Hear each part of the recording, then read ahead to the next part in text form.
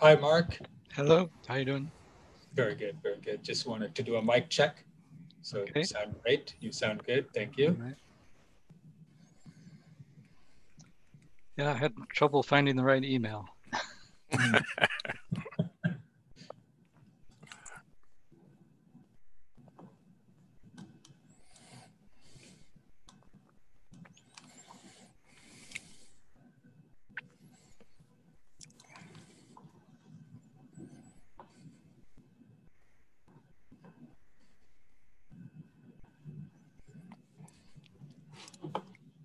See, still waiting for Nancy. Oh, Nancy's here. Oh, okay. Just didn't see her. I stopped my video, Mark. Hi. Hi.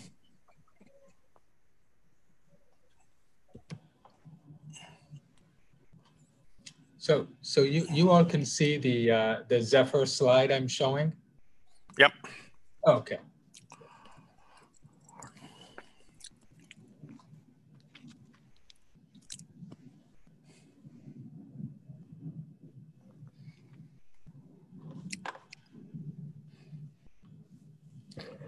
Okay, we have crossed the magical 50 participant mark, and so I think that's a good point to get started.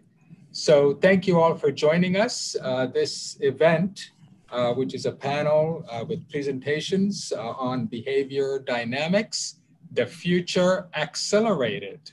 So we added the word accelerated because of all that we have experienced in the past several months.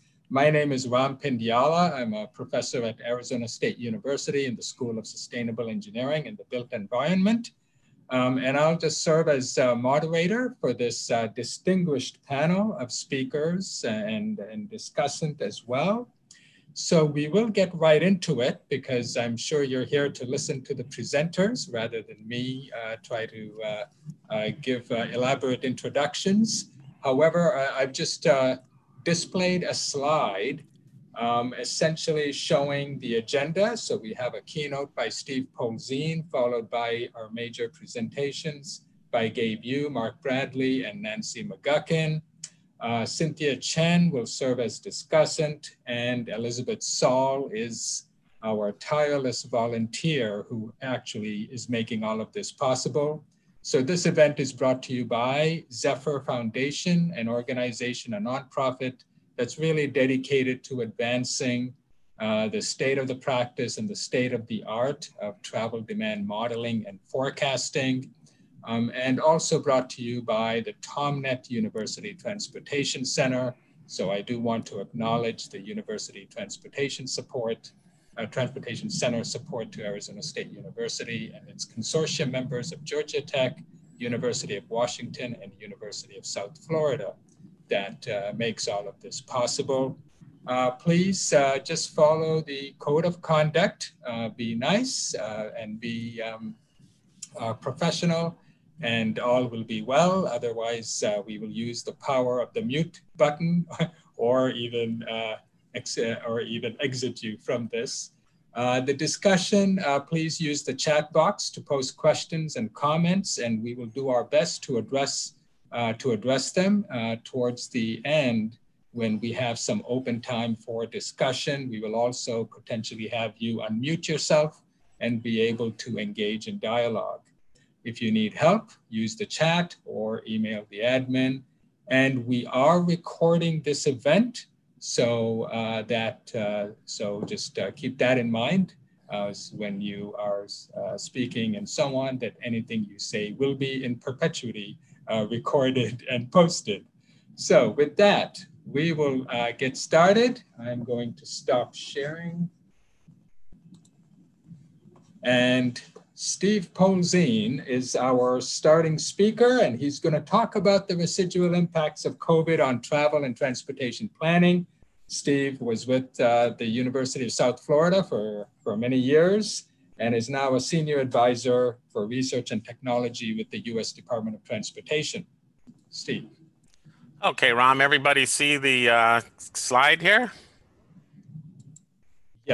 Yes, we can see your Okay. slide. Yep, perfect. Great. It's a pleasure to be with folks today. A fascinating time to be in our profession. The world is changing. I think the title referencing the acceleration of change is certainly appropriate. I'm going to take 25 minutes of very fast talking to go through a number of pieces of information that myself and some folks at USDOT have assembled to try and get our hands around this issue of what's going to happen post-COVID, and particularly what are the implications. For today's discussion, I'm going to try and focus that on planning kinds of issues, issues that this audience hopefully is going to be very, very sensitive to. And with that, I'll move directly to the content. Obviously, the context is important. It's fairly compellingly clear right now that the significance of COVID is indeed dramatic. Its duration and the depth and the magnitude of impact it's had on transportation are certainly unprecedented within our lifetimes. And there's compelling evidence accumulating that the residual impacts, the post-COVID world will in fact be different.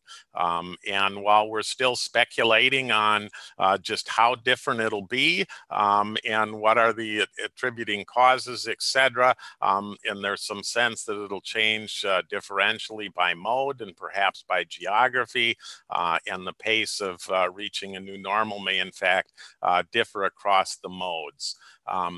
And in the light of those changes, a lot of what we do as transportation professionals needs to be revisited and rethought in the context of perhaps a real different world. We have some neat opportunities to do that right now. We're approaching reauthorization. There's lots of talk of infrastructure initiatives. There's a new administration that will be in place soon. And that really creates an opportunity and in fact a need to review how we do transportation. And in my opinion, that would cover the full range of elements from planning, funding, spending, regulation, rethinking the roles of government at different levels, and perhaps rethinking the role of the public and private sector. So really everything is on the table as we move ahead, and frankly should be because of the magnitude of the changes we're seeing. This is a slide of what I'm not going to talk about, but just to make it clear that the COVID situation has impacted all means of transportation. Freight's been less impacted, as you can see from this trend graph, but nonetheless, it did in fact impacted, and there's certainly lessons to be learned within the freight community as well, but that's for another day. This is really a key picture. This is a kind of a monthly trend of what was going on all of the surface and air passenger travel modes. And there's a couple of kind of distinct characteristics of this graph. The blue upper line is vehicle miles of travel, obviously dramatically less impacted than the other lines on the graph.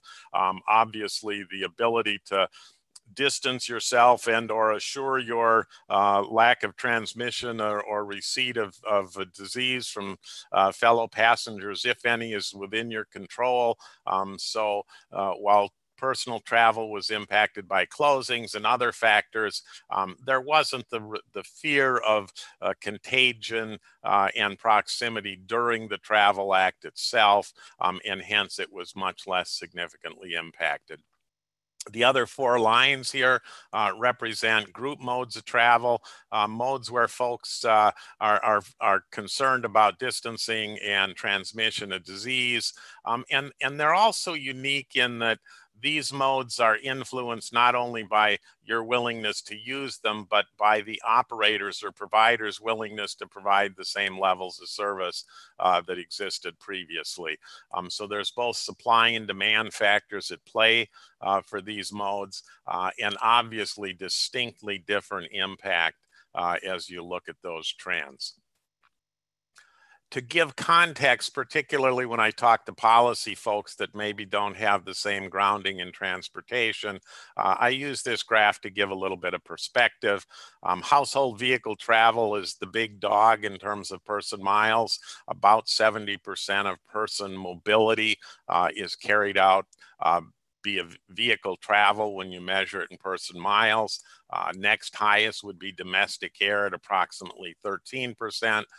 Then commercial vehicles, that's police, fire, mail delivery, all kinds of delivery services, chauffeured services, etc. At about 11%, heavy vehicles, bus and commercial trucks at about 6%. And then rail transit, meaning Amtrak and public transit, are collectively about 1% of the person miles of travel. So when you think about what we read and hear about transportation and impacts, it's important to have some context like this to learn from and be cognizant of. This is a graph that I've had some fun with. I haven't played with this for about 2 hours. So it's something that I update on occasion when new data comes out.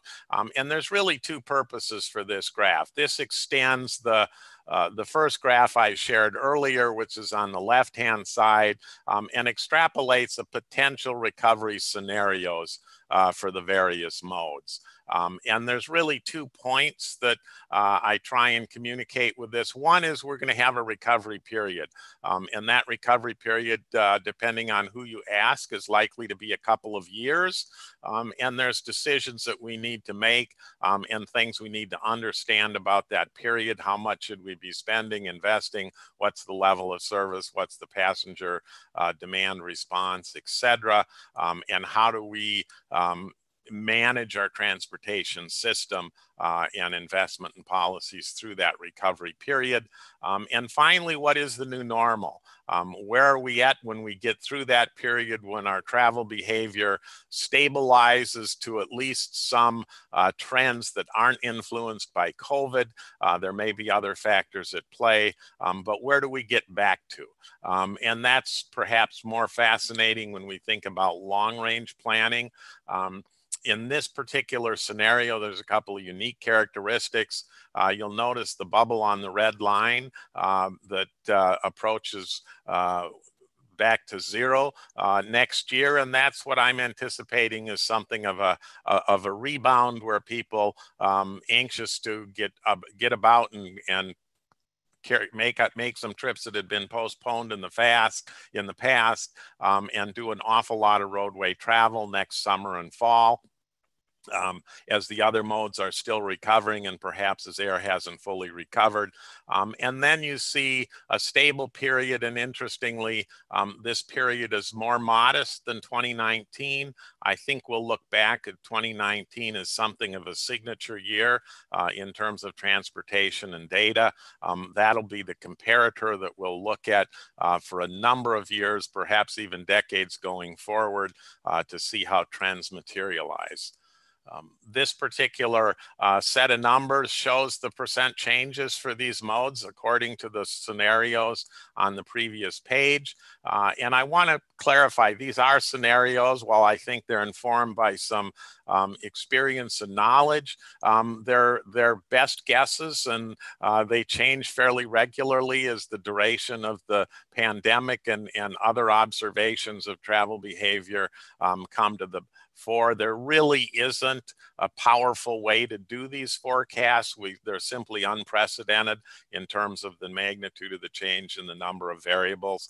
So to pretend that we can do a good job of forecasting that recovery period, I think is suspect. Again, the top line is passenger VMT. To give a little perspective, when we had what was called now the Great Recession, VMT had peaked in 2007. It dipped, but it only dipped to the depth of the recession a couple of percentage points, and it didn't recover past that point until 2015. While some people look at these numbers in the out years and think these are harsh and why aren't we going to be back or above the pre-existing conditions, depending on the magnitude of the economic consequences that persist, it's entirely possible that between the communication substitution and economic consequences, that VMT simply won't bounce back to 2019 for a number of years till we in fact kind of outgrow the adjustment that's taking place right now. The airline side is similarly difficult to predict, as are all of the others. Again, there's supply factors as well as demand factors. The ability and willingness of both the public sector and the private sector to provide services at levels that might be as attractive as was the case in 2019 remains to be seen. So there could be some modest or slower growth in demand simply because the supply isn't there. It's a demand supply game for some of these privately operated modes, and for the publicly subsidized ones, there certainly may be some considerations there as well as we see how things mature over time and the willingness and ability of government and the private sector to invest in those services perhaps in the absence of restored demand. Another factor that, of course, is influencing things is the shift to e-commerce. This is simple census data on retail trade, shows a big bump. This is in dollars of expenditure. Other folks have measures based on volume of goods, et cetera, and different measurement schemes in terms of what level or what types of commodities they include in their e-commerce definition. But nonetheless, any way you cut it, this is a substantial increase. The folks in those industries talk about this pandemic, having an impact of anywhere from 3 to about 10 years of the prior trend and accelerating that trend of e-commerce. This is the one that's perhaps the most significant for surface transportation and the kinds of forecasting that are urban centric, that both transit and roadway folks concentrate the vast majority of their time on. This is the influence of working at home. The blue bars are from the Census Pulse survey, September 2 through September 14th. And that was a survey of people that previously were commuting to a place of work, and it asked what share were now working at home. And you can see some huge numbers and also a very distinct relationship between the share and the income levels. The orange bars are the old American Community Survey data. That's not quite the same measure because that not only includes people that have a place of work but are working at home during the survey week, but it also includes home-based businesses and stuff, which is probably half of that. So the blue bars underrepresent the total share of the population working at home. Those are only people that have shifted from previously having a non-home place of work. But again, a pronounced trend. The big mystery to folks is the extent to which that will persist post-COVID. This is some graph of some of the measures that this happened to be developed by the University of Maryland Cat Lab. This is the share of folks not staying home on a given day, percents of the population. About 5 to 7% more of the people are staying home on a given day than was the case the prior year. Frankly, a little bit surprising. I would have expected a bigger bump in it than that, but that's the data that's cell phone based that folks are talking about. There's a lot of survey work that's taken place looking at telework. Really a couple of points here to make. Folks really appreciate the time and money they're saving by working at home. And that shows up in both anecdotal data and survey data. And there's a mixed bag, but generally folks anticipate and look forward to at least working at home a number of days a week, perhaps not full time, but certainly a number of days a week. And There are folks looking at the employer side of this equation too, but remember, we'll have had about a year's worth of this environment, and perhaps a little bit more, and then we'll have to see late spring and next summer what share of folks are willing to revert to prior conditions as it relates to working. This graph is one that really kind of paints the picture of the magnitude of potential change we're seeing. These are commuting mode shares for work trips since the beginning of the American Community Survey in 2005 up to present. The dotted lines are guesstimates of what would happen or what is happening going forward. The 2020 numbers are going to be pretty close, simply because we're most of the way through this calendar year, and we have a pretty good sense of what the work at home numbers are going to look like for that 12-month period. So we're likely to see a 20+, 25+% number for work at home for this year. What we're a little bit less clear on is where did that come from? How much came from which other modes? And that we'll have to wait and see what the data says. But really the big uncertainty in terms of the most significant influence on travel behavior will be what will be the 2022, 2023, et cetera, work at home number. If we think of that in full-time equivalents, what's that number going to look like? Is it going to be double-digit percentages? Recognizing that in 2019 we had 5.7% of folks usually working at home. Folks are speculating that that will increase a little to increase a lot, with a little meaning might be as modest as a doubling, which in our realm of the typical pace of change in transportation is huge.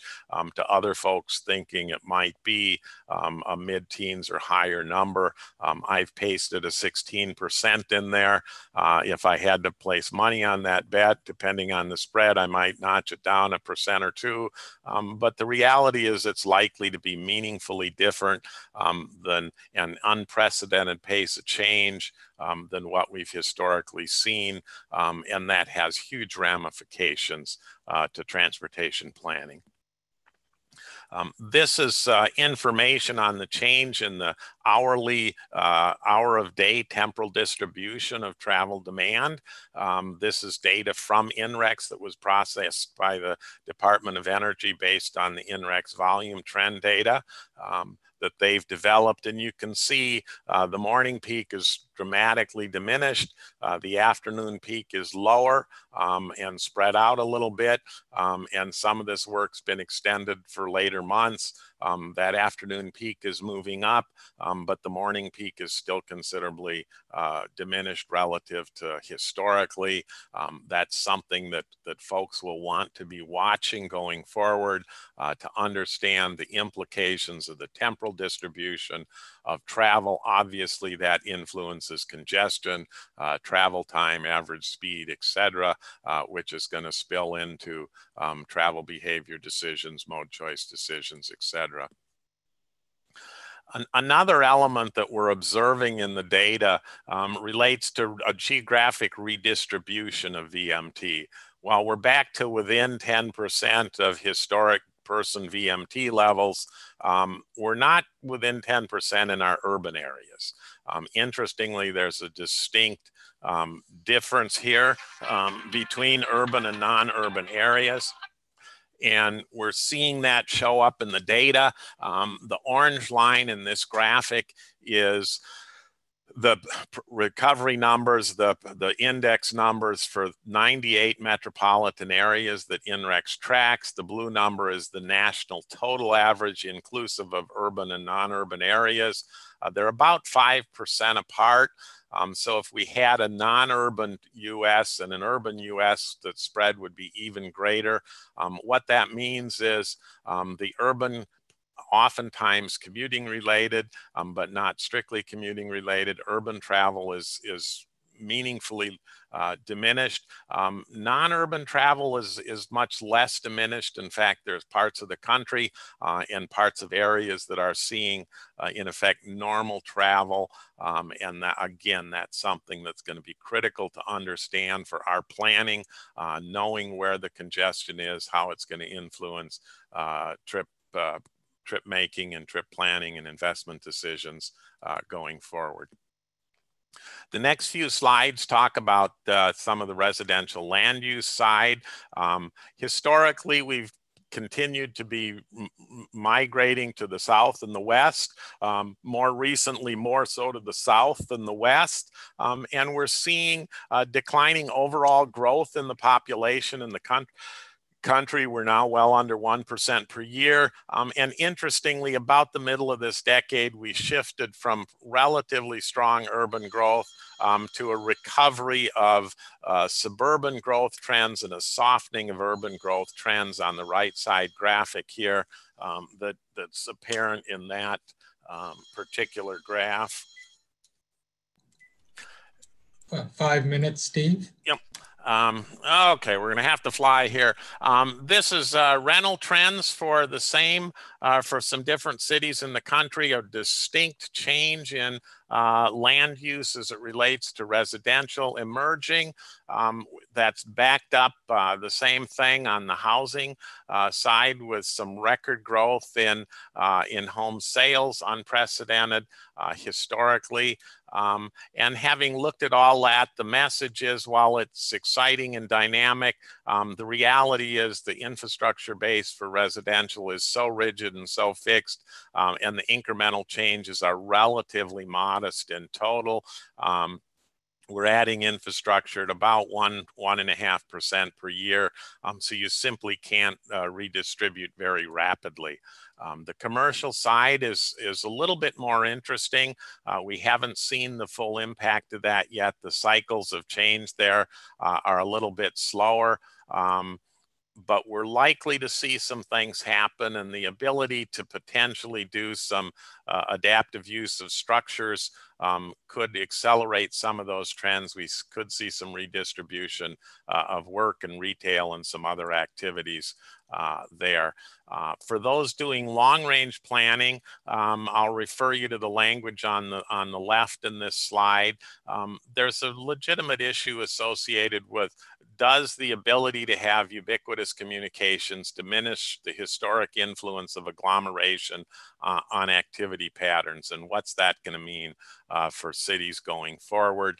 The language on the right is some very eloquent academic style language from David Levinson, but very insightful and challenging in terms of implications.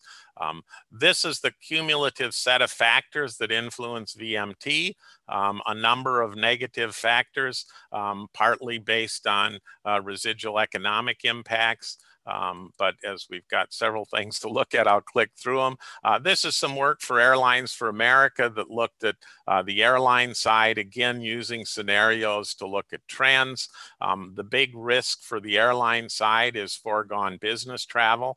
That's what they're most nervous about because that's a significant share of their profitability. And we're also seeing currently some mode shifts to driving, particularly for shorter trips. And that's a significant factor that we need to pay attention to. Discount airlines have really been absorbing a lot of the long distance travel. Some of that shifted back, obviously, and for folks doing forecasting, we'll need to think more about that interplay between air and roadway travel, at least for longer trips. This is the transit side of things, a huge challenge for the industry. The trends are pretty harsh, as you can see in this graph. The September and October numbers were similar. I'm going to clip through this quickly here, but I'd encourage folks to take a look at this. This shows the geographic changes for the top 26 markets in the country, as well as the averages. And this slide here is kind of a powerful image. On the upper right-hand side, you can see A key finding here, urban rail is down 72%, while bus was down 37%. Stark differences, differential impact across public transit modes. And if you look at the work at home income distribution that we talked about earlier, and then you couple it with the mode choice considerations as a function of income on the left-hand side of this graph. Basically, you're seeing white-collar information workers from suburbs to central business districts, folks that are very able to shift to telecommuting and or shift to an alternative mode. They're not resource constrained or captive. They've abandoned rail services and created that huge disparity and impact on public transportation. Here's the public transit challenge. Again, economic implications, supply side implications, continued and potentially some residual fear of group travel, etc. This is a portrait to talk about the various effects and their influence across submodes. And then I'll get to what this means for planning in these next few slides here. If Ram will lend me a few minutes of time here. I proposing or take a couple. Yeah, sure. Take a couple of minutes. Suggest that we really rethink virtually every aspect of planning in the context of what have we learned going through this COVID situation. And while COVID creates the opportunity, some of what we're seeing, the substitution of communication, the impact of technology on travel choices and business models, the emergence of automation, et cetera, those are other trends that similarly and coupled with COVID really give us pause and at least in my opinion, I think it's time for a serious reflection on how we carry out planning. Here's the questions that that I hope the folks listening to this are going to be busying themselves with over the next months and years, because I think these are some of the challenges the industry faces. We've obviously got macro issues like how do we integrate equity, resilience, and adaptability into our planning more proactively. I don't think scenario planning is sufficient. That seems to be our default answer to uncertainty is, well, we'll do scenarios. I think we need to go beyond that. I think we need to find measures of flexibility and adaptability of assets. We need to think about the timing and other characteristics of investment decisions that play into it. I think we have a real challenge in that we need to learn how to plan for declining demand in some markets and some modes. And right now, about somewhere between a third and a half of the counties in the country are shrinking. And we're seeing a number of urban areas as well shrink in some core urban areas. And as a planning profession, we inevitably are planning for growth. And I think we need to be a little more realistic in certain markets and understand that we need to find ways to do a good job of planning for decline. At least in terms of the demand side. We're going to need to look at all our performance metrics post-COVID. A classic example of that is, buses operating with half their old load don't have the same performance metrics, cost, energy use per passenger mile, emissions per passenger mile, et cetera. And when we're thinking of environmental impact assessments and other things, we need to be able to adjust to the post-COVID conditions and integrate those into our planning. The challenge on the modeling side will be integrating communications and characterizing post-COVID travel behavior. We'll need to decide what data we need to monitor things, and we'll need to have some sense of when conditions are stable enough that they're appropriate for discerning behaviors that we can use for forecasting into the future. None of those are easy tasks. It'll take folks like a lot of you on the line to figure out how best to do that. And I think there'll be some fascinating things on the demographic and database side as well. Which trips are going to be lost to telecommuting? Are we going to have, well, let's say telecommuting jumps to 10 or 15%. Does that mean the CBD is 20 or 30% telecommuting because those are the jobs most conducive to it? And what does that mean in terms of travel demand and trip distribution patterns? We could have the same thing on the home ends of trip with some more dispersion and changes in travel activity. We can see temporal redistribution of demand that can influence peak conditions and congestion levels.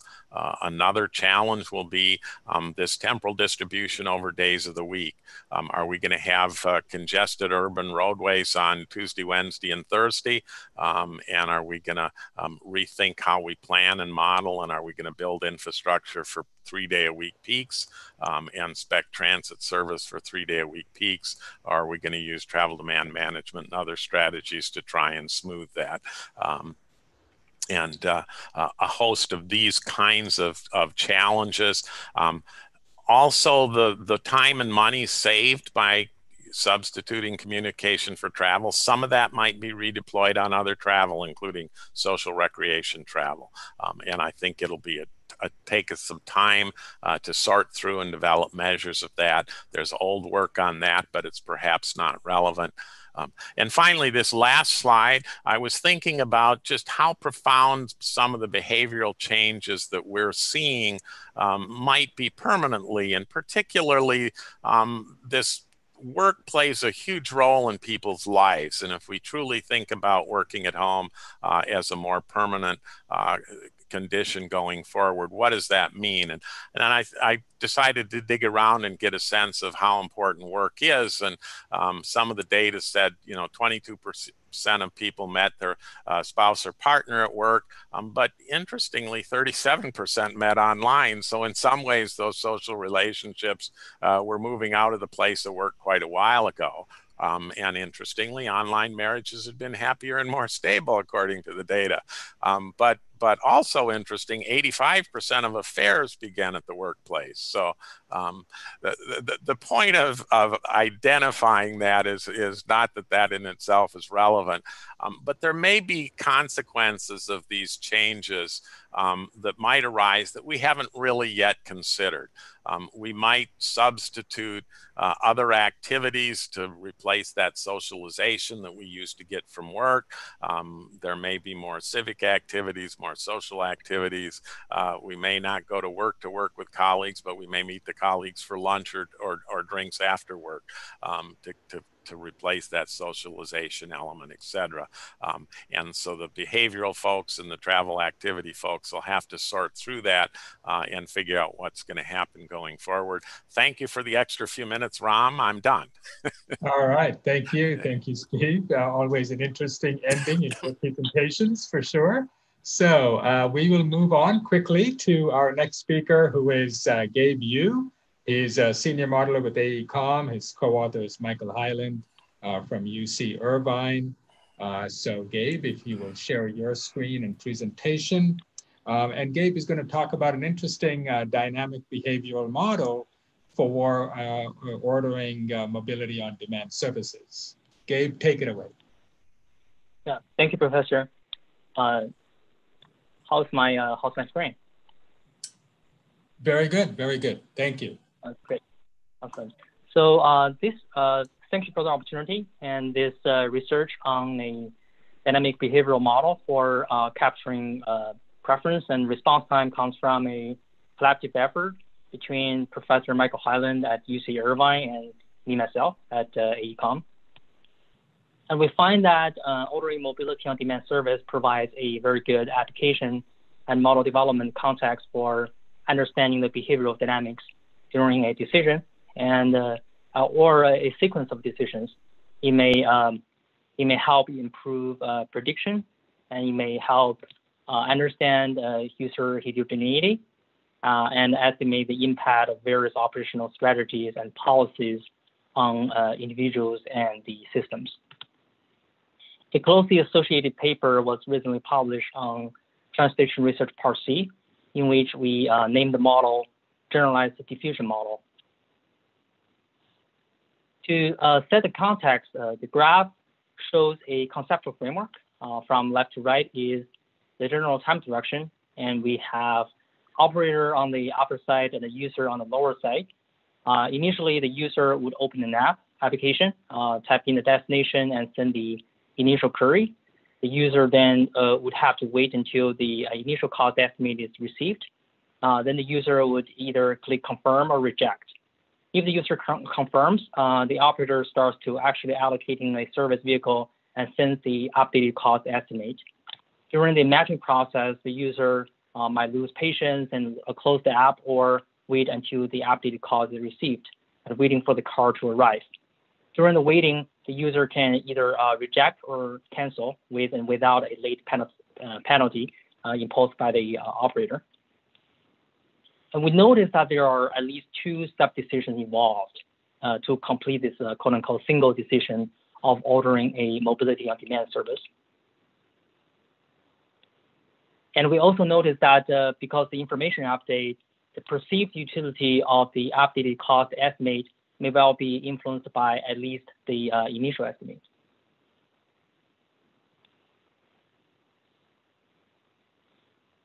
For each sub-decision, the user needs time to respond. This includes the sensory detection time, the deliberation time, and the time that user needs to click confirm using their either their finger or if they're holding a copy or something, they may or nose. And users might also face pressure from the operator, say a countdown for a cancellation fee, or due to their own circumstances, which will influence their final decision as well as the response time. So in summary, the 4 factors, sub-decisions, information update, response time, and time pressure are endogenous and can be quite messy to consider. For example, information update influences preference and response time, while longer response time leads to higher likelihood of information update by the operator. Time pressure influences response time and sub-decisions, while information influences perceived time pressure and the following decisions.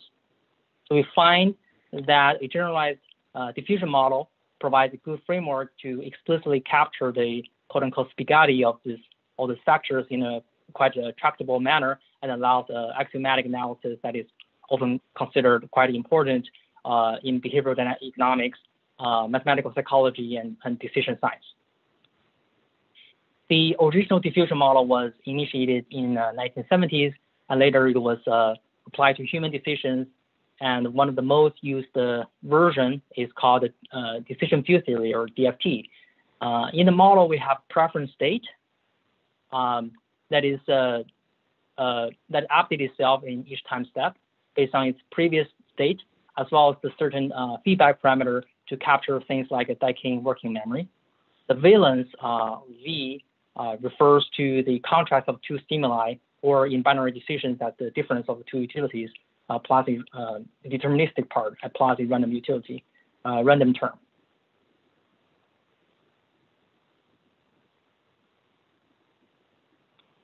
We can visualize this graph where from left to right is the time direction, and the state preference starts from an initial preference state, which captures the bias caused by the prior decisions and prior information. Then it progresses stochastically.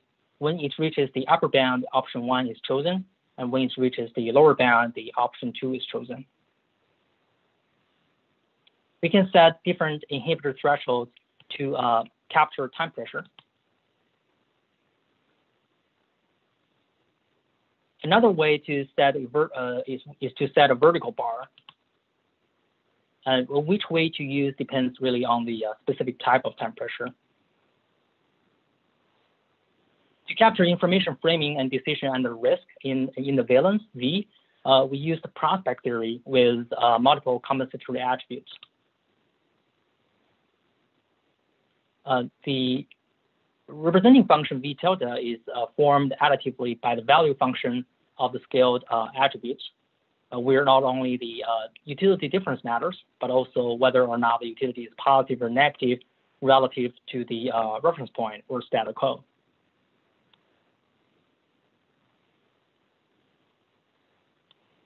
Next, I just want to put a few more words on how we use prospect theory to capture information update.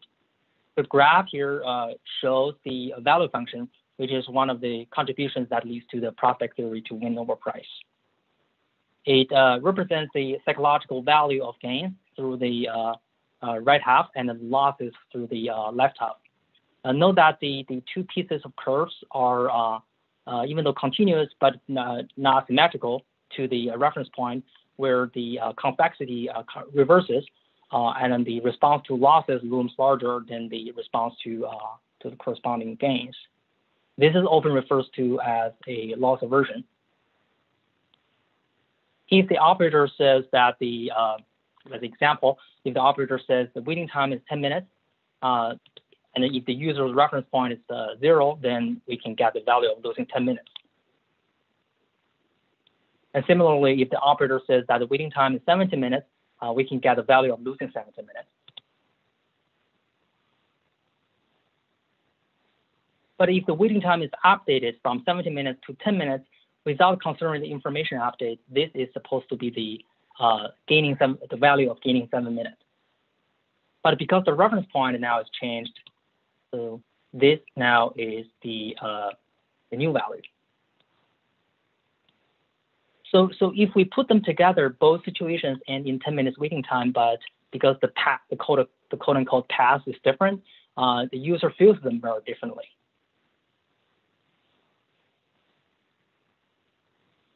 And similarly, if the initial waiting time is 8 minutes, this is the value.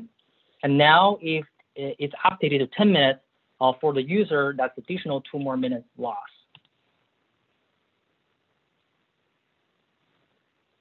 So even though both situations end in 10 minutes waiting, the user perceives them very differently. But of course, this is only for decision under certainty, and waiting functions are for gains and loss are needed for decision under risk and uncertainty. So Mike and I applied the combined models to a case study. We chose shared use AV mobility service, or SAMS, as an application context. And one main reason that we chose SAMS is because currently human drivers in the mobility on demand service market can also reject and cancel.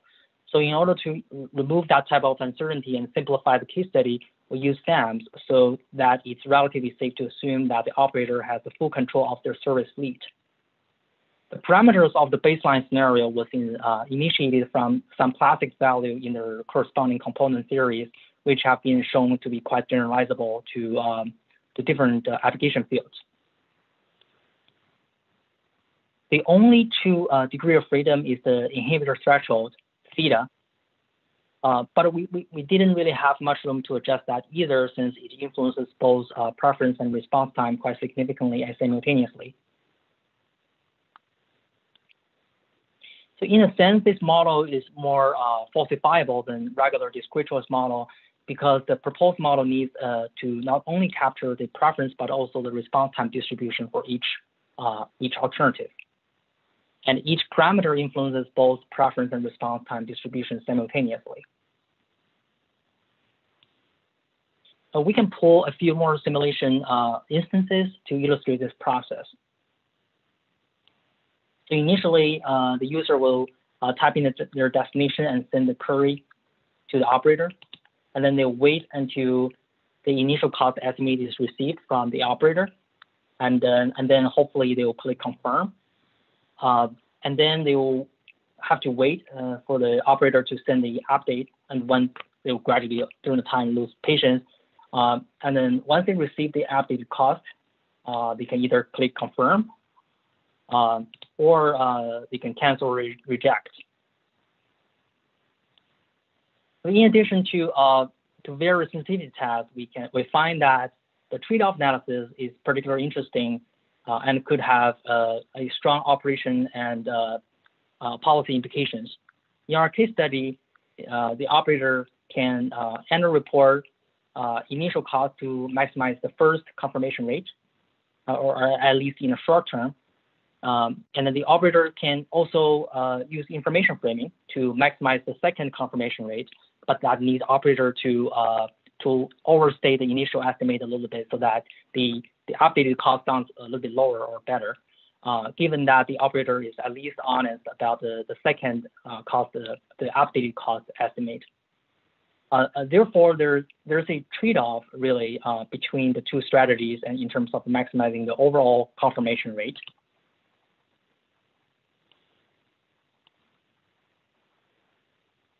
So we can also adjust the initial state preference among other parameters and inputs information to do more comprehensive exploration.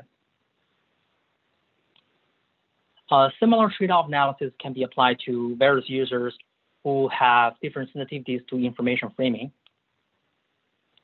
And we find that this has various implications on the operator side in terms of the pricing algorithms, as well as the local public agencies in terms of their pricing regulations and policy decision-making. It turns out that the 4 endogenous factors are common challenges to describe and predict many dynamic decisions. So the model could be potentially applied to many other cloud decision contexts. So take the ordering flight tickets as an example for a round trip. The returning flight decision typically depends on the departing flight decision. And the perceived price is usually anchored by how the price is sorted by the website and presented by the website.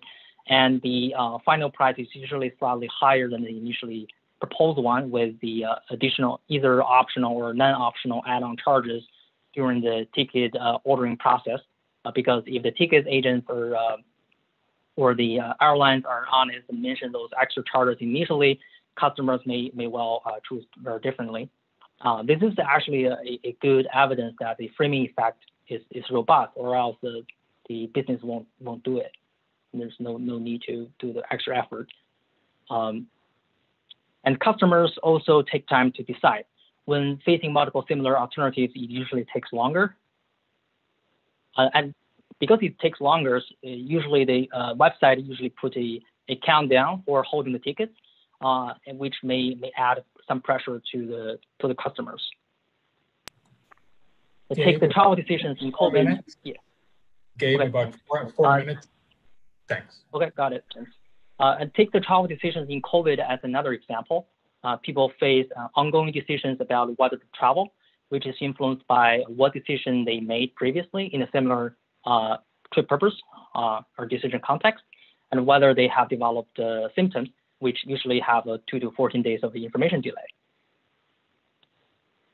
At the beginning, when the media report that there's two cases in your neighborhood, people might freak out. But later, when the cases reduces from say 200,000 to 100,000, people might feel the situation got a lot better, and the local restaurants and bars should reopen, and they finally can get together again. And people might also have different deliberation times to make a decision. Also know that the information they have, or as well as the policymakers use, tends to be lag behind or even outdated. This is because we don't know the count of a day or a week until that day or a week ends. So their decisions are always based on the past or even outdated information. This is no one's fault. It's just an intrinsic property of any complex dynamical system where the observations tend to always lag behind the actual state of the system. People might also face various levels of time pressure. Maybe their groceries running out, and maybe some people have to go to the hospital regularly for things like dialysis, and some might have to go to the office to pick up some important documents or reboot the workstation. The latter is probably more common for transportation modelers. So for more details, please check out our paper, and you can always contact us through the emails below.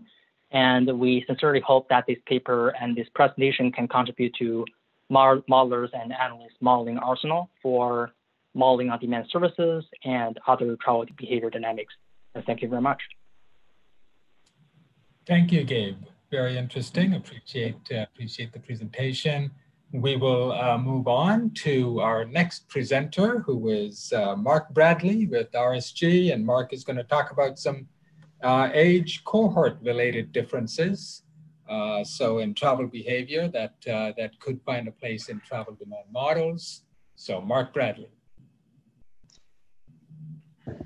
Okay, thank you, Ram. Hope you can all see my screen.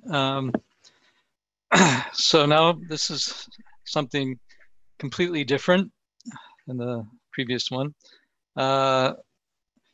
It's partly a presentation that on work that was done before the COVID pandemic, but I'm going to sort of condense that part of things and also talk about some results from a survey done during the pandemic. So the problem, the problem that that I've originally been studying is that most travel demand models assume that in the future, if you put a person in a given the same context, the behavior will be the same in the future. So the model coefficients don't change over time. So, and because we don't have generational or age cohort effects in most models, that means if you plopped me down in the future 30 years from now, where everything was the same as now, I would behave the same as my parents' generation are behaving now.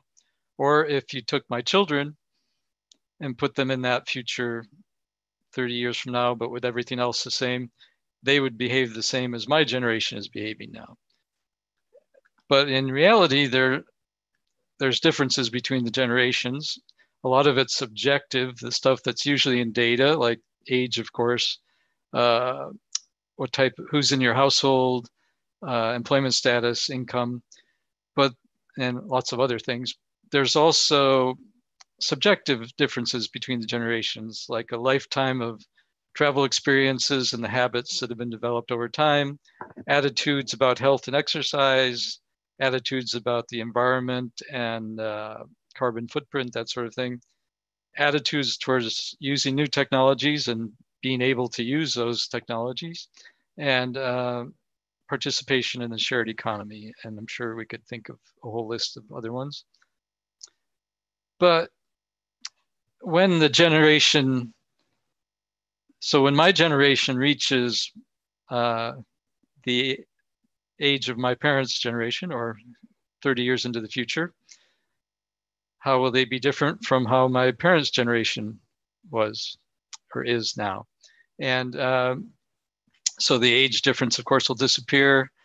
The things like whether you have kids in the household, whether you're retired, whether you're on Social Security, those things will be more of the same. So those differences, objective differences, sort of disappear. But these other things about habits, attitudes, just historical effects, those tend to persist over time as sort of the sort of collective psychology, or you might say, or a sociologist might say, of the generation. And that affects travel behavior. So this is a population pyramid. Those are women on the left in red, men on the right in blue, and the generations going up as age goes up there. There's been a lot of interest in millennials because it's kind of that fatter part there around age between 20 and 40. Also called the echo of the baby boom, which is the other bigger fatter generation up there. A lot of interest because young adulthood is a period when people are first going out on their own, living on their own, can form new habits and attitudes. And these particular people came of age sort of during a major recession and when climate change was starting to become evident. I'm not going to talk too much about this. A lot of people in this audience have probably done research on this. I'm just going to mention a couple things. You need longitudinal data over a long period of time to sort out the age effects from the age cohort or generation effects. and other key variables. So this was analysis by Noreen McDonald, used 3 waves of NHTS and found that millennials, when you controlled for everything else, were using the auto less for less mileage than other age cohorts. And as part of a NCHRP study, some colleagues and I sort of replicated those results and tried to sort of break them by changing the model forms and variables, and really kept the same conclusions. But I don't have time to go into that much. So nice thing about population pyramids is you can make them move like this. And you'll see the big thing as we go to 2050 is that top part up there just keeps getting fatter. More people getting old, or in the older generation. Everybody's getting old, but more people survive to longer lifetimes. So I'm already trying to forget 2020, so I'm going to show 2019 here compared to 2049. And the biggest difference you'll see is just at this upper level, over age 70, is a lot more people there in 30 years from now than there are now. So it's also important to study seniors, what we call seniors travel. Not only is it a growing part of the population, but retirement can also be a transitional period when you can form new habits, maybe move to a different place. I'm interested in studying it because I'm over 60, so I will soon be one of them. And they say retirement ages are getting longer, and I can sort of attest I have no idea when I will want to or be able to retire. So you can see that those things are happening over time. And it's a question whether the pandemic will go reinforce that or maybe go in the opposite direction. So we've done one analysis looking at all the different age cohorts. This was part of an update of an Impacts 2050 model that was part of this NCHRP project. It's a strategic model that can look at age cohorts evolving over time. And so in a recent update to 2060, we did an NHTS analysis from 4 waves using the latest 2017 wave, and for different travel choices and controlling for all these other variables, including period-specific effects. So I'm only going to show one result from this, which is the results from a non-work trip mode choice model. And these are just utility coefficients. And it's interesting, if you look at age groups, so how old was the person at the time of the NHTS survey, 4 different surveys, you see that as people get older, with this 45 to 54 as the base, they tend to walk less and bike less, especially bike. But on top of that, if you look at the differences across the age cohorts or the generations, you'll see that each generation walks and bikes more than the previous generation did at the same age. And again, that's stronger for biking than it is for walking, but it's pretty significant for both. So that's just kind of an interesting thing that, wait a minute, okay, that we can put into our models. There's no reason why you can't use both age and age cohort variables in your model. If you have a synthetic population, you can figure out which age cohort people are in. One thing you need to do is assume how the next generation or future generations will behave 30 years out, because we don't have any data on those yet. So this type of thing is well suited for strategic models. And in general, it's hard to predict how future behavior is going to change, which is one reason we don't do it. But in this case, we already have some evidence of the differences between generations. So I think it would be good to get in there. Okay, the second part of my presentation is going to go into have the age cohorts been affected differently by the pandemic. So we've done a national survey. We're currently in the field with the fifth wave. The first was done in mid-May when a lot of places were still in lockdown.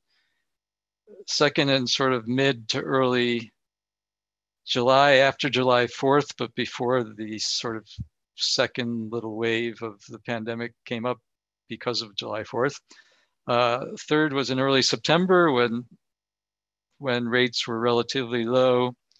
Fourth in late October before the election, but when rates were starting to go up in a lot of places. And I'm going to present results from those four. We have one currently in the field, which I can present at TRB, but expecting that now that more places are having sort of lockdowns, that the results might look different in mid-December. So there were 3,000 adults in each wave. We weighted it to within 5 regions. Targets, we used race and ethnicity crossed by income group because from different sort of equity analyses, we found that you really need to look at those 2 things in combination. Also cross gender by household composition, and age group was another thing, which was controlled for, and which we are is going to be the focus here. This shows the 5 regions we used for weighting, and also that even before the weighting, the sample was pretty representative of the US population as a whole, but the weighting takes care of further things.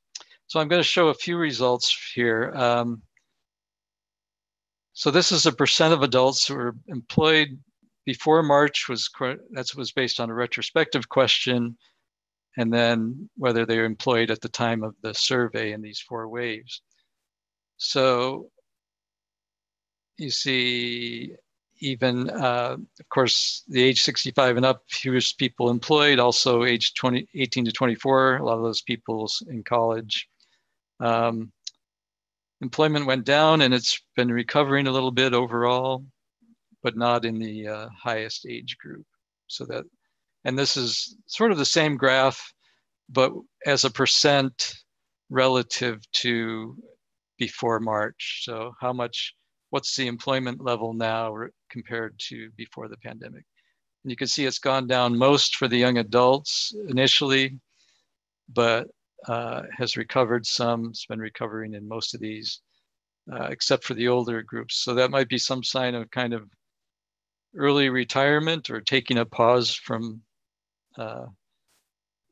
employment in the upper age groups.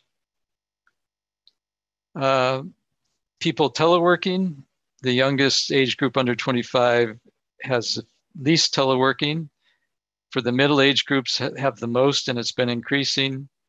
For the older age groups, also a little bit less, and also been increasing a little bit. Well, not really. It's been staying about the same. If we look at that by region of the country, we have the most teleworking, for most of the age groups, the most teleworking sort of in the coastal, Northeast, and Pacific regions, the least in the middle parts of the country, except for the youngest age group, where that seems to be pretty stable across the different regions. So now let's look at percent of adults changing their residence since before the pandemic. You expect these to just go up over time. There's a little bit of random variation, but generally they go up. And younger people are far more likely to move, and that gets lower as people get older. I think that's true in general, but also during the pandemic. What's really interesting, we have the zip code of each person, and we put those into quintiles based on population density. So it's interesting to see, are people moving to a less dense or a more dense area? For the youngest age group, that's where you see the most change. A lot of people moving to less dense areas. We figure that's Probably a lot of students moving back in with their parents to more rural or suburban areas, but some people also moving maybe to more urban areas to find jobs. And in the oldest age group is where there's the least change, especially not hardly any people moving to more dense areas, some people moving to less dense in the sort of oldest age group. How about college enrollment of the people? So of course, the older you get, the more people never even thought about going to college, enrolling for college this fall. But you see a lot of people have deferred going to college due to COVID. And most places, a lot more people are attending classes just online than in person. And if we look at that by part of the country, we see, again, the coastal regions, Pacific and Northeast, are where most people have the highest rate of people deferring college, and also the lowest rates of people attending class in person. It's only about 10% in those compared to 20 to 30% in the other places. So my last slides are going to be about differences in using modes across the age groups. This sort of agrees with 5 minutes, Mark. Okay, great. This sort of agrees with Steve's thing that car use went down a lot initially during the pandemic and has been sort of coming back. And it's pretty similar. It looks pretty similar across the age groups. It'll be interesting to see if it goes down again in the December wave now that more people have curfews, lockdown orders, things like that. If we look at it for transit, we don't see as much recovery, especially among the older age groups who are probably more concerned about the health effects if they were to be infected. Whereas the younger age groups not only did they use transit more to begin with pre-COVID, but are using it more. Their use has grown back over time. And again, it'll be interesting to see what that looks like in December. This is TNC. Because there's smaller sample size who use TNC, there's a little more randomness here, but see younger people were more likely to use TNC, and that's been coming back according to our survey, whereas for the older age groups, similar to transit, was lower and hasn't really come back except for a little blip there for 65 and over. How about bike use? There's sort of anecdotal evidence that bike use has been exploding during COVID. That a lot of people may be buying bikes, especially in the parents who have young kids in these age groups. But really, there's a lot less bike use for commuting because people are working more from home. So actually bike use overall has been going down, even though maybe more people are biking, they aren't biking as often. And finally, going out to exercise. That's been going up sort of gradually, pretty similar for every age group, maybe not as much for the oldest age group. And again, that may be lower in December, we'll find out. So I'll just wrap up. Is there anything I can sort of summarize this? I would say for the youngest adults, sort of the younger millennials, the Gen Y, there's been a lot of sort of effects due to delaying college, maybe moving back home. They're the least likely to work group in terms of working from home. But I would say they're the fastest group in some ways in sort of returning towards normal, especially in terms of going out and finding jobs, even if they're jobs that are sort of they're overqualified for. And also in terms of mode use. Whereas on the older adults, a lot of them seem to be staying unemployed, so it may be accelerating retirement, which would be going away from the sort of prevailing trend, I think. But they seem to be the slowest in returning towards normal in terms of mode use especially. And a lot of that may be due to more health concerns, so it'll be interesting to see if that persists after the pandemic or not. So that's all I have. Thank you. Great, thank you, Mark. A nice two-part presentation, very interesting findings. So is that a panel survey? So it's the same folks? No. We were originally thinking of that, but it's a repeated cross-section. Okay, gotcha. Sounds good. So yeah, it was 12,000. Now it'll be up to about 15,000. So it's about 3,000 different people in each wave. Okay. Yeah, it's hard to keep a panel going. Yeah, it's such. Yeah. Totally appreciate that. Thank you. And we will move on to Nancy McGuckin, who is going to kind of anchor the session with a presentation on what's been happening during the pandemic. Oh, hi. Hi, everybody. Let me put my video on. I was worried that people were going to talk about all this stuff before I got here, but luckily I've got new stuff. So that's good. Lean in. I'm going to go very fast so we have time for some discussion at the end. I wanted to start a little further back and look at the trends before the pandemic. So just for some background, some of the important components of travel demand had been pulling in different directions.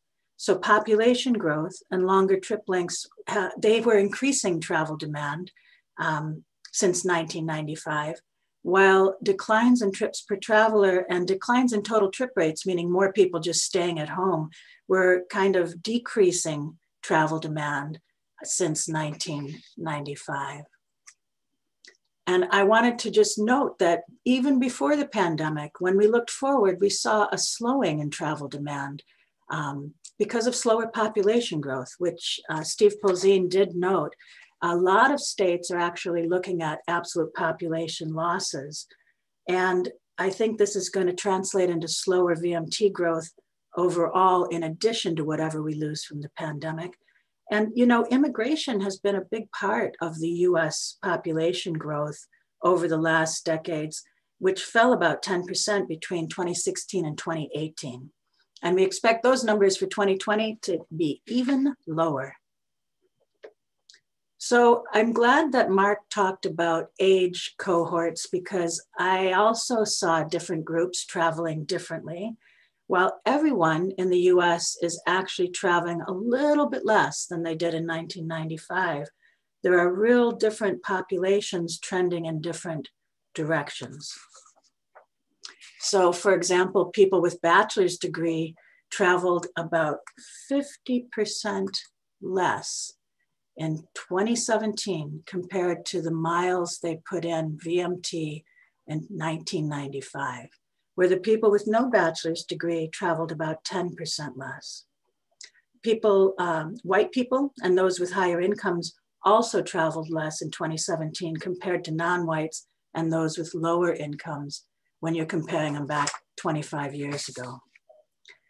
So with those long-term trends in mind, I wanted to quickly talk about things that accelerated during the pandemic. No surprise to anyone that it's work at home and telecommute and fewer out-of-home activities, but there's also been an increase in gig and alternative work situations.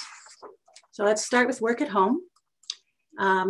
Before the pandemic, in the pre-times, people who worked at home and people who telecommuted had some of the same characteristics in common. They were higher income, older, white, most likely male.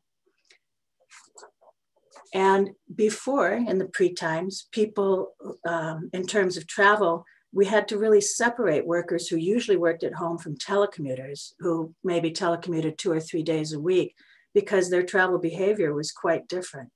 Workers who usually worked at home before the pandemic traveled almost 20% fewer miles than traditional workers.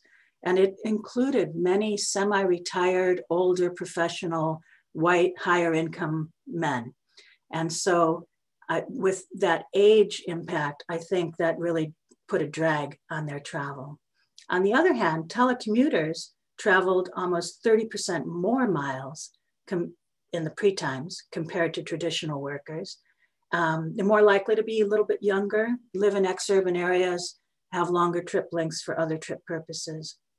But I want to make sure that we understand, looking forward, the populations of people who are going to work at home and the people who are going to telecommute are likely to be completely different demographics than these pre-pandemic groups. And therefore their travel will be different than what was in the past. Maybe in June sometime over this year of 2020, we kind of reached a peak of work at home. This data is from a current Stanford survey. I wanted to just, again, note that this big chunk of the pie of people not working is important to keep in mind. The way we keep our unemployment statistics means that we are going to lose some of these people when we talk about unemployed over the next 6 months. So I think BLS is going to help us with that, but it's important to remember that there is still a big chunk of people who are actually not working at all. So, you know, the effects and the numbers are quite interesting when you look at the people who are working at home. This is the highest number I think we've ever tracked. And of course, you know, it's going to be related to demographics. Many workers, our essential workers, were not able to work at home. These are people with less than a high school diploma. 90% of workers said they were not able to telecommute. And at the other end of the spectrum, the workers with a bachelor's degree or higher, only 30% were not able to telecommute during the pandemic. So some of the implications are these, you know, there's a lot of realtor-based evidence, and I think Steve Polzin went through a lot of that very quickly, that people are looking for new homes and the housing market is all abuzz, and there's this talk of Zoom towns. But moving to Zoom towns is actually just part of it. The housing market could really reflect a lot of different things that are going on, and we're going to have to wait a couple of years to really see what's happening with remote work and residential location. But the declines in commuting could be balanced out by more travel for other reasons, which we saw in the pre-pandemic telecommuters. If people who work at home do want to go meet their colleagues for drinks after work or to have lunch together, this could actually outweigh some of the loss in VMT from work at home. But you know, that's just not going to be the same population. So at this point, we just don't know how they're going to behave. And I just wanted to bring up one thing I did talk about a little bit before we started our things just in our small group, but this idea that people can work in San Francisco and live in Iowa City is true, but it's also that there's a lot that will be a rebalancing of the service sector because of offshoring. And before the pandemic, there was already quite a lot of offshoring of service sector jobs, higher income, middle class jobs, especially in IT. And these were the jobs that were considered vulnerable to being offshored before the pandemic. I think, you know, if many of these jobs are moved to lower wage countries, that shift could really disrupt the service sectors as much as the offshoring of manufacturing jobs did during the early 2000s in the US. In 1970, 25% of US jobs were manufacturing, but in 2009, just 10% of jobs in the US were manufacturing. And currently, we talk about a service economy because currently around 80% of US workers are employed in the service sector. If that gets rebalanced because of offshoring, it'll be very interesting to see what happens.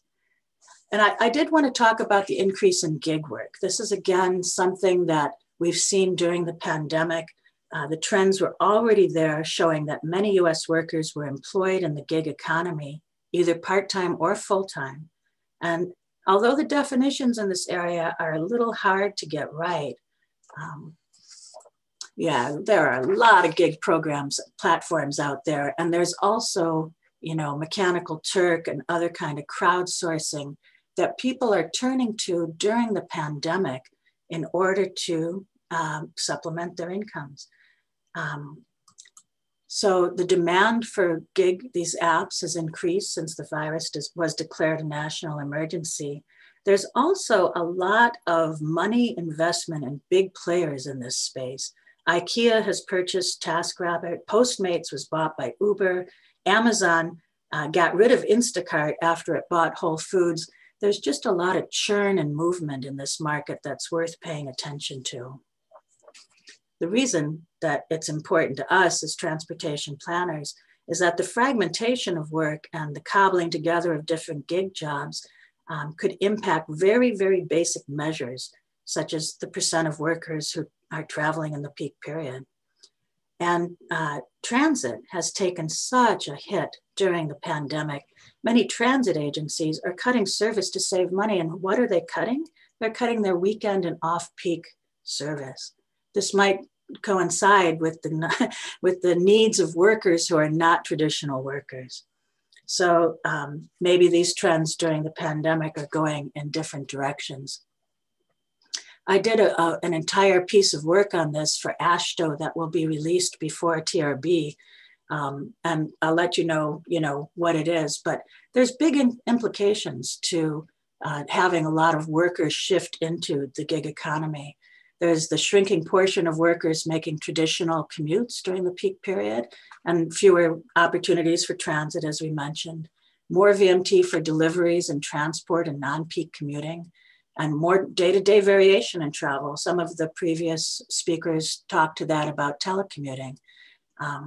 Greater portion of workers who are now marginal. Now that was really pre-pandemic. I don't know how that's going to play out, but certainly fewer workers with benefits means more stress on the state and local safety nets going forward. And then the last thing I wanted to just talk about were the trends in staying at home, which is what we've all been doing pre-pandemic, as well as during this 2020. So even in the pre-times, we should acknowledge that there was already a great trend for people to be more likely to stay at home on an average day. And you can see from 1995, the lighter line at the bottom, to 2017, the red line at the top, how that impact has just been pretty amazing across all the age groups. The trip rates have been declining, as other speakers have talked to, across all of the things that we measure: urban, rural, income, age, sex, life cycle, all of it. And the declines predominantly came from trips for shopping and errands in the pre-times. And those trends also included more household delivery. This is all pre-COVID. So these are the trends that we feel have accelerated during the pandemic. So during the pandemic, about 40% of Americans used a food or a grocery delivery app.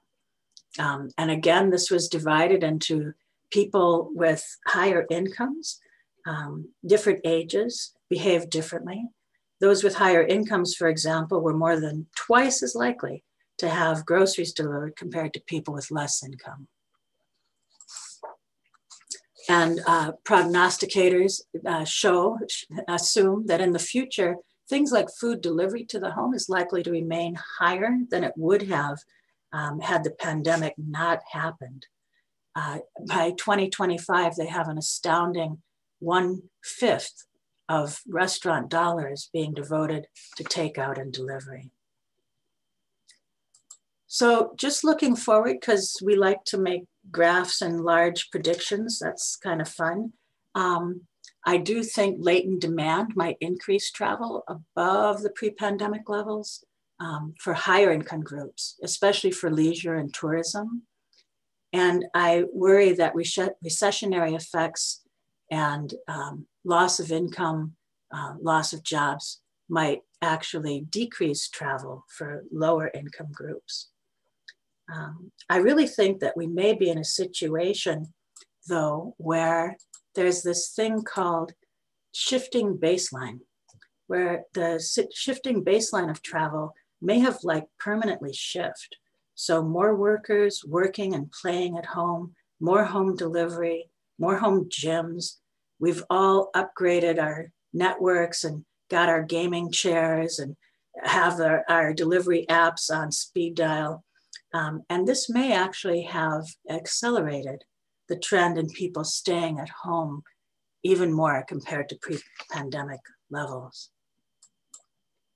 So my concluding thoughts are that some groups saw larger declines in travel compared to others. And these are the same groups that we see have the ability to stay home, work from home, and order delivery during the pandemic.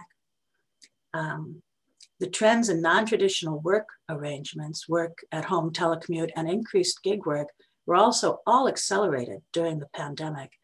And it's important to keep that in mind because those trends were already quite strong and moving in the downward direction and have completely, or moving in the upward direction, have completely been accelerated by the pandemic. But these different groups are evolving in different ways. And it's just very, very important to remember that when we look forward, we're looking at different population groups for the work at home and telecommute. So it's hard to actually predict how they're going to behave. Will they travel less? Will they travel more? I think in short, the past may not predict the future in this unprecedented time. And we're just going to have to be patient and measure those changes as they go along the way. So that's it for me. Thank you very much for your attention. Thank you, Nancy, and thank you for getting us a little bit back more on schedule. So really appreciate those insights. So we will now turn over to our discussant. Our discussant is Cynthia Chan, who is a professor at the University of Washington. And she'll share her thoughts on the presentations and anything else she has on her mind. So Cynthia. Thank you, Ron. Thank you, Ron, for inviting me. It's certainly very challenging that many good thoughts. And so I will do my job, best job, to try to be a discussant. And Ron gave me sort of two tasks. And one is to provide a brief summary of what has been presented by the four awesome speakers. And secondly is to think a little bit about my own thoughts on lessons learned as we move forward, especially commenting on societal resilience post-COVID. So my first part is a summary.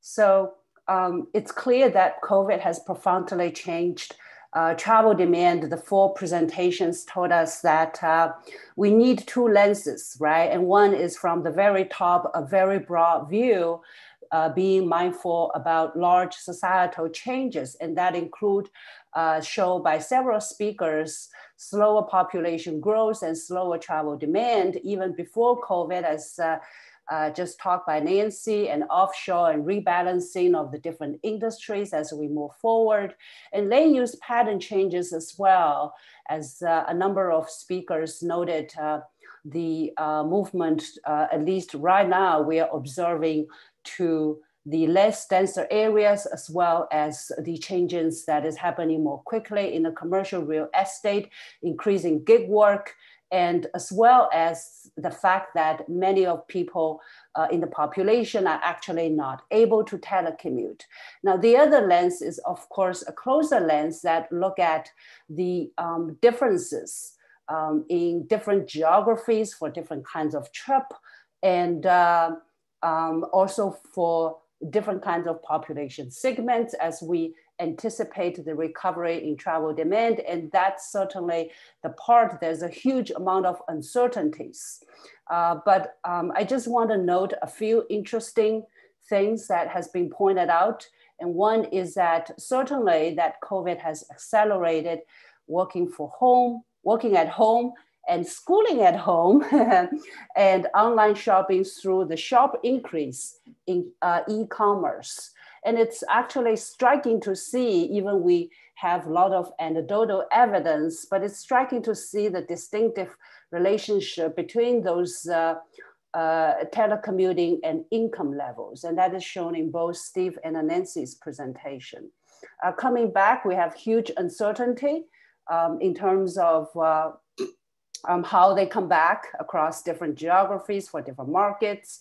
And one thing that also has been pointed out for in Steve and Nancy and probably Mark's presentation as well, is that our transit system is facing huge challenges and during this coming back process. And also there are differences in geographies. Urban travel is more diminished than non-urban travel. And Mark show that social demographics still matters, well as I think Nancy shows a little bit of that as well, that there are age effects in different, in the use of transportation and land use related decisions. It's actually very interesting to see that each generation, Mark showed that walk and a bike more than the previous generation at the same age. So one thing I also want to point out, I don't remember exactly from whose presentation, but it seems to be that the decreases on bike share seems to be relatively smaller compared to the decreases on other modes, and going to exercise actually going up. So that's very good to see. On the land use side, there we certainly see changes as well, moving to southwest and more to the suburban areas as well.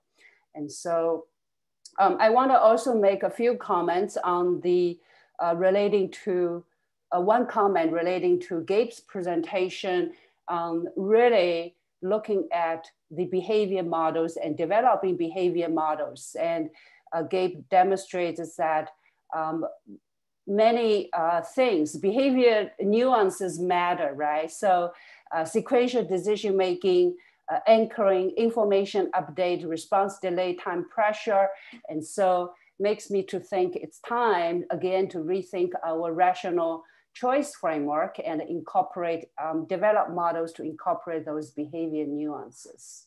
So on the implication, I guess it's pretty much a consensus to say that there are huge implications for us as transportation engineers. And I think COVID has put us, transportation industry, and all of us front and center in terms of how we plan, how we make, how we recommend, do our analysis for funding, spending, regulation decisions, and how we rethink about our roles of the different scales of the government, as well as the relationship between government, DOTs, and the private sector, and what it means for planning. And so I just, right now, I'm just summarizing a little bit, I guess, from Steve's presentation is, it is time for us to rethink every aspect of the planning process, from vision, goals, problems, opportunities, data collections, and as well as project level monitoring and implementation. And one huge need that is probably in front of all of us is how do we address equity, resilience, and adaptability and incorporate that into the planning. So I think that's about all I want to say in terms of the first part of the task given to me as the summary of the 4 presentations. And I'm gonna moving on, just spend a few more minutes on what I think. And so I guess repeating myself again, that it's, COVID has really put transportation front and center, right? And economy recovery is a top item for country, but economy recovery needs mobility to recover first. And it needs to be recovered safely. So really the big question for many transportation operators in the country, public and private, is how we can adapt systems to meet those additional needs, and not only to accommodate demand recovery, and as well as to recover that safely. And so that says a few things. That one, that we really need to use technology and align them better with community demands.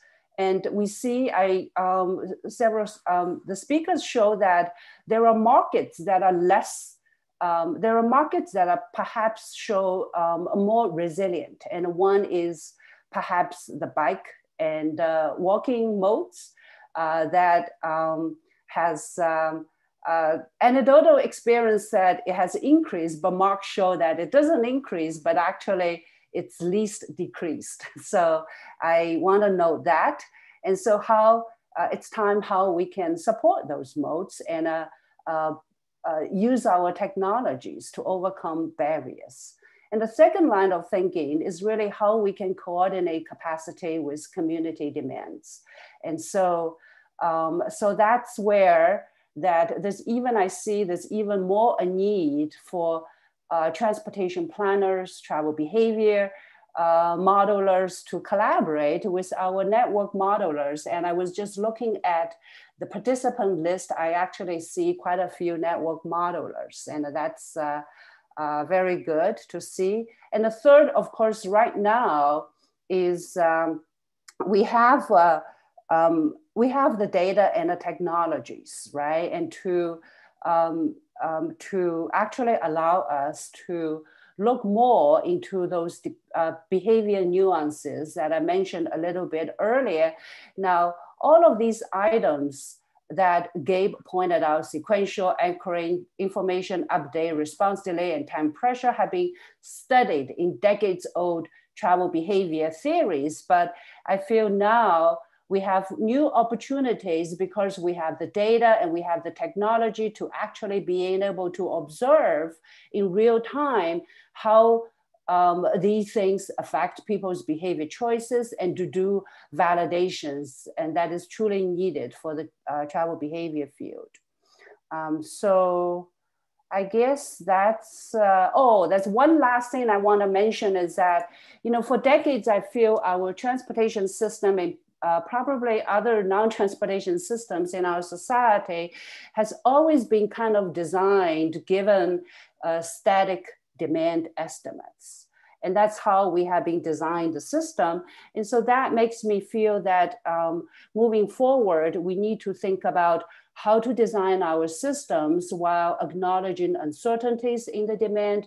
And secondly, for our demand forecasting as well, is that perhaps uncertainty quantification should be a explicit goal or an important element of the demand forecasting as opposed to just looking at the mean accuracy. And I think that concludes my talk. Great, thank you, Cynthia. Very insightful as always, so much appreciated. I'm going to ask all of our speakers to please turn on their video and come out of hiding so we can get you all together like a panel. So Nancy and Gabe, if you could do the same, that would be great. So thank you. So we have maybe 15 plus minutes or so to just to engage a little bit and talk about what's ahead of us and how our data and models can adapt to these changing times and these accelerated kind of moments of change. So everybody feel free to post your comments in the chat and we'll try to quickly address them in the time remaining. I will try to get us started off. So Steve, I have a question for you. You were brave enough to make some predictions out through 2024. And it looked like every trend line was depressed or in the negative territory compared to the before or the baseline conditions. Do you feel like that is due to primarily a shift to work from home? Or is there some combination where it's, a work from home an increase in e-shopping and deliveries. So in other words, my question is it merely a shift in VMT from the person/household to all of these commercial delivery services? And so it's not really a net decrease in VMT. A couple points. I think the key factors will be the substitution of communications for travel, and not just telework. Telework is, a few percent. Commuting's, under 30% of person VMT, about 20% of total VMT. So, even if it declined 10%, it would only be a few percent. But we've really used communications for lots of things: telemedicine, online worship, participating in sports, education, errands, personal business. The business community has substituted a lot of communication for travel, and that's intended to or expected to continue. A lot of the sales and meeting type activities, particularly the meeting and training stuff, will likely stay online. So I do think the communication substitution is a big piece of that. I also do predict some residual economic impact. I find it hard to imagine that we can have, a multi-trillion-dollar hit on the economy, and while the stimulus may, dampen or spread that consequence out over time, and may even result in a rebound in 2021 that's surprisingly strong, ultimately there's a price to pay, and there's going to be, some of these disruptions and vacancies and bankruptcies and stuff are going to sort out, and it's going to take some time to recover from that. And certainly there's, to the extent that employment doesn't bounce back to 3%, we're going to have, less people commuting and spending, et cetera. So I see those two as the two big factors. Regarding the point of the e-commerce substitution, I think, and that's something that a lot of work will continue to be done to really understand, each extra order results in how much marginal VMT for the delivery van. And, if it's an Amazon truck that's, loading up and delivering 500 items, the marginal VMT, for another stop or another box is pretty small. If it's somebody ordering a meal, where there's a round trip from the restaurant for a shuttle vehicle, that's real different. And so you really need to sort through all of the kinds of substitution effects of personal VMT for service generated VMT, and sort that out. And I'm not expert in that in terms of knowing how that's going to break out, but it's certainly not a one-to-one relationship at all. Interesting. Thank you, Steve. So Nancy, let me turn to you. And you actually shared a very interesting statistic about the 50% drop in VMT per capita. Yeah, isn't that incredible? Among the educated, I think bachelor's degree or higher, showing a 50% plus drop in VMT per capita. And I guess my question to you is, where has all that VMT gone? Well, it's funny. I took slides out to try to be space efficient, but I did have a slide that showed that the VMT per capita, including commercial and residential generated VMT, has remained virtually the same since the 1990 at least, and probably into the 80s, just using FHWA's VM1 table against total US population from the census and dividing it. It has remained the same, which kind of supports your idea that, and I think of this a little bit, although it's not true with all ICT, but it's a little bit like the conservation of energy. The VMT isn't going somewhere, it's not disappearing, it's going somewhere, it's balancing out. But of course, that's not true with digital music and digital books and, digital. And of course, 3D printing is going to have another huge effect on that digital market.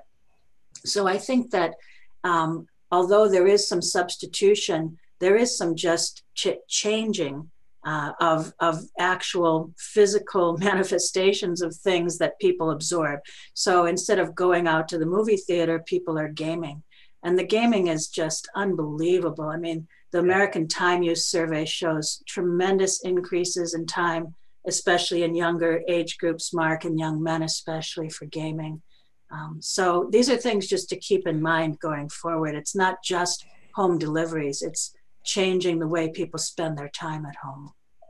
Interesting. Ram, Nice. as a quick follow-up to that, the crossover for air travel, I'd looked at some data.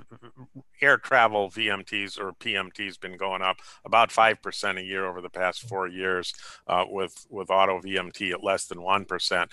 But if air travel had stayed the same, that would have generated the equivalent of 1% additional VMT. So to the extent that discount airlines are capturing some share of long distance travel from roadway, that's a fairly meaningful potential interaction between those two modes. And as Nancy indicated, it will be interesting when you think of the kinds of events that have been canceled and remain canceled, the sporting events, the conferences and conventions, the music events and theaters and movies, etc. And what share of those will return to the same audience size. You know, one of the theaters announced they're releasing their first run movies simultaneously online with theater, and you know, those things will start to or continue to have an impact on travel.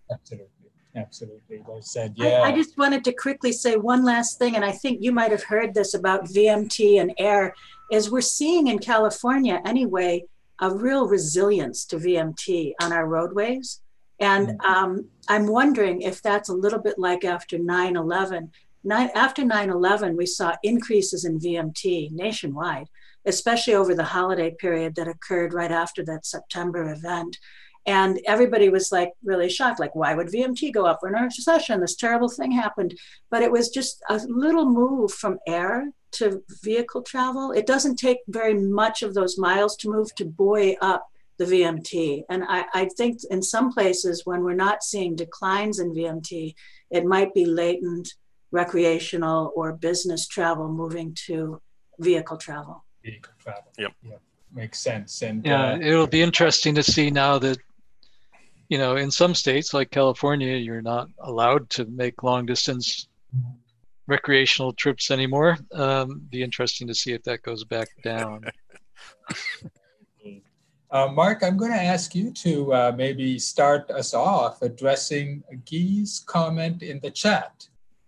How should MPOs best consider more deeply the changes that COVID-19 will have on transportation systems, recognizing the need to adequately capture post-COVID reality in our models, which are used to inform LRTPs? Well, I mean, we've been... you have 1 minute or less. Okay, it's just a teaser then. So the you know, we've been saying before COVID, the big topic was autonomous vehicles, which will probably return to being the big topic next year sometime. And the answer to that is we don't know. We have to do scenario analysis. And I think the answer to COVID recovery is we don't know, you have to do scenario analysis. Nobody can predict this stuff, right? We can have educated guesses, but you know, I think it's just a general thing. Our models for way too long have kind of assumed that the future would be like the present, only more so. And now things like the pandemic and autonomous vehicles and things just make it clear that that's, you know, you shouldn't be basing planning on that basic assumption. So that's my view on it anyway. So the more use of strategic models, which I know Guy's agency are already using to back up the more detailed planning models. So and anybody can address this, but Mark, just following up. So what is your recommendation to an agency? Should they be moving to much more frequent travel survey data collection efforts, maybe almost like a continuous travel data collection protocol where you're constantly getting fresh information and being able to monitor trends, to update model specifications and so on. What are your recommendations to agencies these days? Well, a lot of agencies are doing that. So instead of doing a big travel survey every 10 years, maybe doing smaller ones every 2 or 3 years. You know, they used to coincide with the census, but now the ACS is a lot more important than the census for using with survey data. So so we don't have to tie them to the census anymore. And yeah, I think you can use, and that way the surveys perform kind of like double duty, for good for modeling, model calibration, also for trend analysis, and asking, you know, questions that are important this year but may not be important in 2 years from now. Interesting. Any other thoughts? So Gabe, I was just going to ask you, I mean, I think it was very interesting about how you tried to incorporate a lot of these behavioral facets into the modeling for mobility on demand services. So just a couple of thoughts, if you could share what you feel is the future of mobility on demand services, and especially as we would like to see more sharing. So is your model capable of incorporating aspects of sharing, because sharing sometimes has personal preferences associated with, you know, I don't want to share versus I'm willing to share. And that also might come with certain time penalties in terms of response time, right? So if you take a shared ride, that maybe makes your waiting time go up, your travel time go up because there's multiple stops. How can your model kind of adapt to a more sharing-based system? Yeah, so it's mainly because we are simplifying the case study by assuming that enter the SAM, so that's only one traveler. But the joint decision can also be made. We actually, in the travel demand forecasting, we have been doing this in a sense. For example, for travel demand forecasting for trip generation, we usually use the households as the unit. And similarly, we can do this type of study, or with definitely an additional extension and a specification for considering multiple users that are jointly ordering a mobility on demand service. And of course, there's various other factors that we didn't really consider, but it can be pretty relatively convenient to incorporate. For example, like when they're ordering a mobility on demand service, maybe their friends may call them, or some other events will happen, or traffic condition may change. So that's actually one of the key reasons that why the information update is important. And in terms of the future, we have a general sense that from the operator side, there is a very likely to be a tendency to, because the operator has all those, as Professor Chen mentioned, that the delay and the response time and all those behavioral nuances, those matters, but we sometimes have trouble of getting the model calibrated using the data. But actually, the operator have all those data.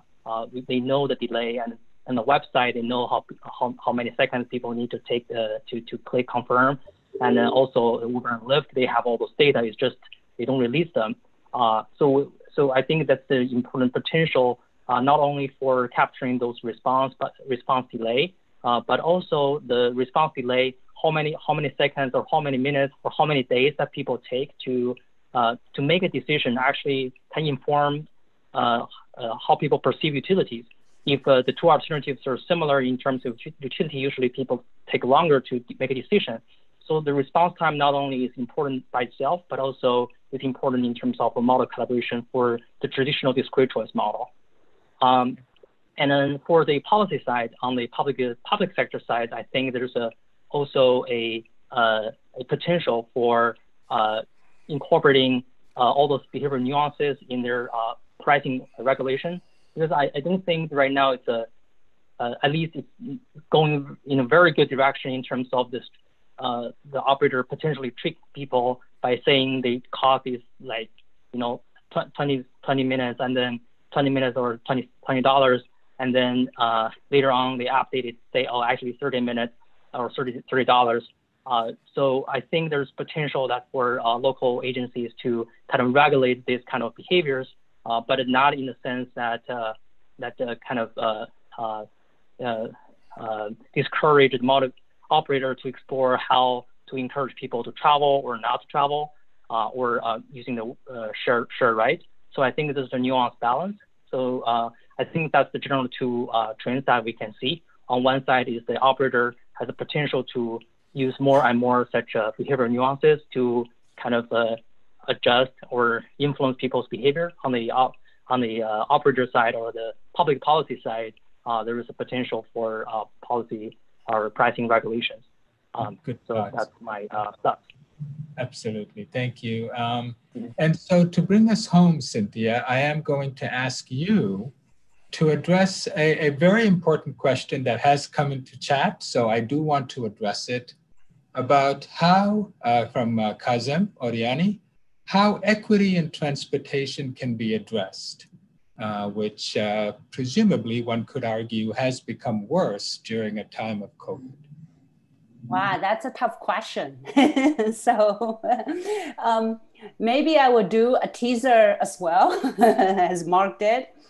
So one of the things I see, we understand that transit has been hit particularly hard.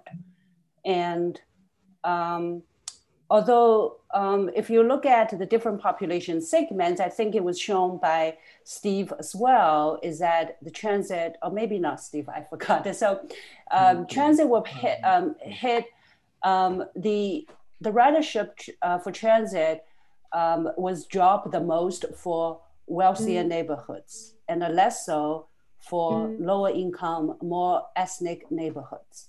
And so that is one observation. And the other is if we're looking at weekday versus weekends, the transit ridership was hit most on weekdays because it affected working trips. And it's more resilient for, maybe more resilient for off-peak travel and weekend ridership as well. So that says to me is that one thing that the transit system can look at is that there are certain markets they serve that seem to be less resilient. And these markets in particularly relate to lower income and more diverse neighborhoods. So our transit system has been primarily, I think, for decades designed for serving work-related trips, which is actually not very friendly for serving other types of trips, other types of non-work trips. So I'm wondering, perhaps one thing that could be at least explored into by the transit system is how they can shift the perspective a little bit and look at how they can serve those non-work related trips better. And that serves both the resilience purpose for helping transit system to recover, but also addressing the equity issue potentially. So this is one thought I have. Great, yeah, good thoughts, Cynthia, very much appreciated. Let me say that we're just a couple minutes over, so thank you all for joining us. And join me in thanking our illustrious speakers for sharing some tremendous data and insights on what the future might hold and how things are shaping and rapidly evolving. So we have our work cut out for us, folks. So let's get back to work. And with that, thank you, everybody. Thank you to the speakers, and thank you for joining us. So we are adjourned. Until next time.